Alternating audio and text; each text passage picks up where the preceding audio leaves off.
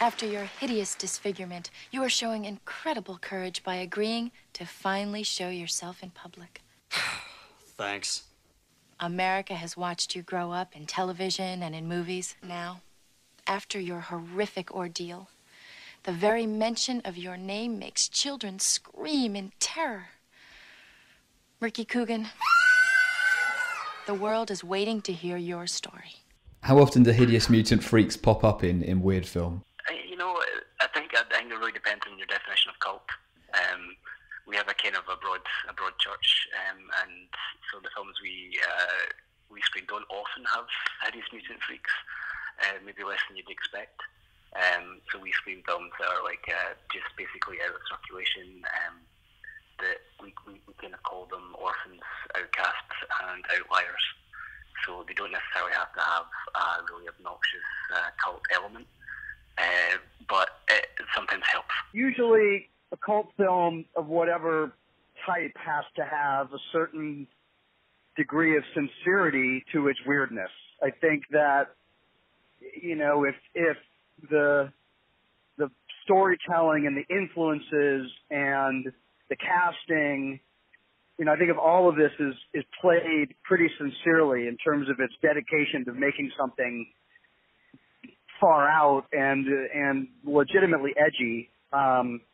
Then oftentimes it finds its target. Recently, we screened Turkish Star Wars, a film that's become known as Turkish Star Wars, and one of the number of things that problems that obstacles that it faces is the fact that people love watching clips of it and kind of chuckling at the kind of the daftness of it, but they might not want to, and that's true of a lot of these Turkish exploitation films, but they don't necessarily kind of show up when somebody puts their money where their mouth is and puts out a DVD, because they're really just interested in the clips. Bilinmeyen gücün etkisinden hala kurtulamadık. Tayfun 2 cevap ver. Tayfun 2.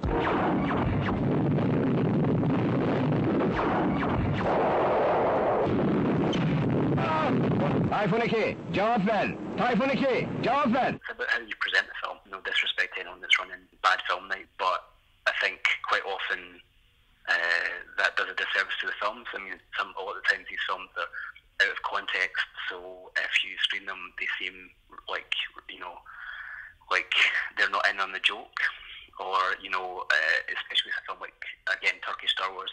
It's a film made in a very compromised set of circumstances, and it quite often is in on the joke. So, but if you show that out of context, it becomes about how bad supposedly Turkish filmmakers are, and that's just wrong. And so you don't necessarily need to beat people over the head with it, but you can say, this is the context for this film. This is how we're showing it. Ladies and gentlemen, get ready for the glamour. Get ready for the glitz. Get ready to pelt the physically challenged with rotten vegetables. 'Cause it's showtime! Tom and I had just come out of NYU when we first met the Butthole Surfers. And in fact, we started doing work with them at NYU. When we were still at NYU, we shot some concert films for them, and we did some other short pieces. But and Freaked was originally written as a Butthole Surfers vehicle.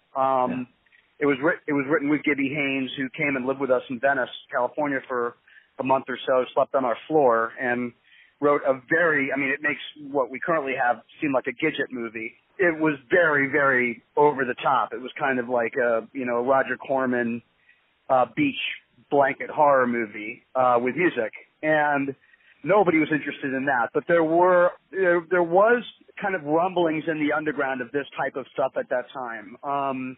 You had bands like the Butthole Surfers, you had Nguar, you had filmmakers like Sam Raimi making the Evil Dead series, Peter Jackson making Bad Taste and other films of that nature, Meet the Feebles. So this stuff was pretty niche. I mean, I think Raimi busted through that better than anyone, but it was really, this was before Tim Burton, this before South Park. People like the Buttholes and Sam and other people doing work like that were people that we were within our community.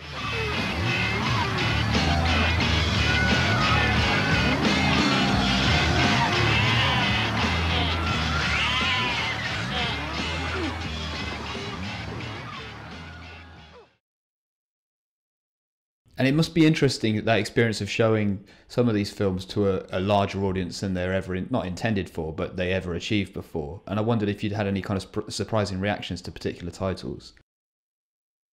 Yeah, well, I mean, I think probably the best example is Crime Wave, a film called Crime Wave by a man called John Pays. It's a Canadian film. He's Canadian. It came out in 1985.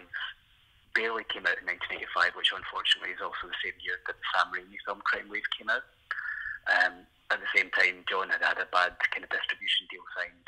So after like a kind of glorious, festival debut at the what would become the Toronto International Film Festival, the film didn't get a proper rollout and subsequently became hard to find.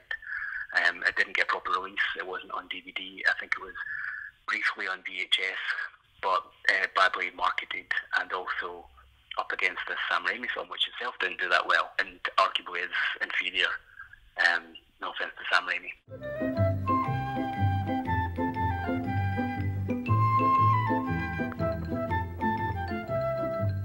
I thought Stephen had done it.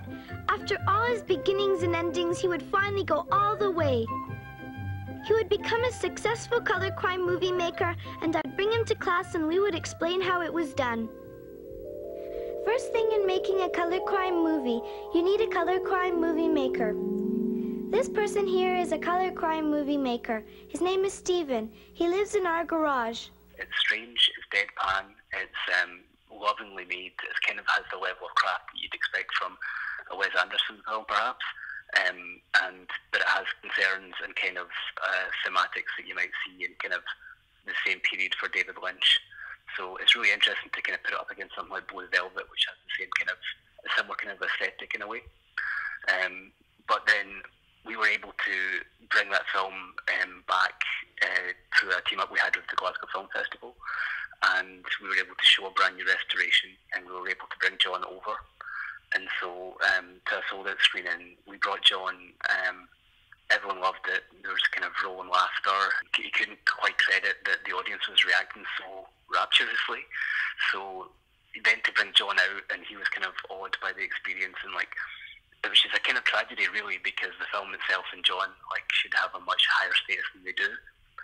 But it was amazing to show that to an audience, to bring John to the audience and to talk about the film. And then we've had a good opportunity to bring Crime Wave to different places around the country since then. And we're bringing it back for Weird Weekend.